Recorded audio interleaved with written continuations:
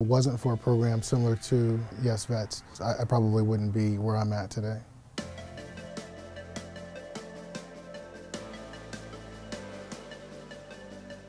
The program was launched out of a bill that was introduced in 2015 by our state legislature, and the whole idea was to say thank you to businesses that are making an effort to hire veterans into their workforce. Organizations such as YesVets really helps that transition and bridge that gap between the military and the civilian world.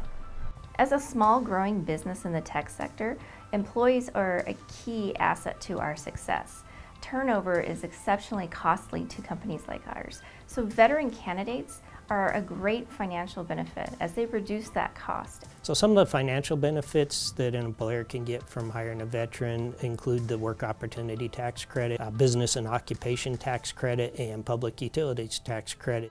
Positive qualities that I see from veteran hires as a human resources manager is that a lot of them come with those skill sets that are really hard to train. And then on top of that, they do come with technical skills that we would otherwise pay to train someone on. People don't really understand what veterans bring until they actually get one, and they're like blown away.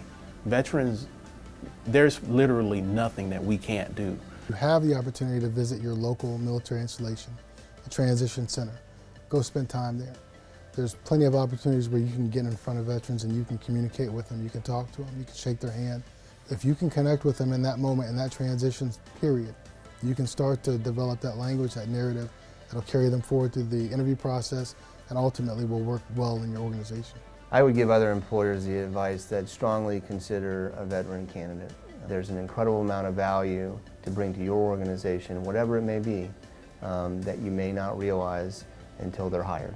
Military service provides veterans with all kinds of experiences and skill sets that really translate to civilian jobs, but not necessarily are worded the same way in the job descriptions. I may not have the exact same things on my resume that you asked for in your job application, but I know I can do that job. For the hiring managers, private or public, take a chance on a veteran. You won't be disappointed.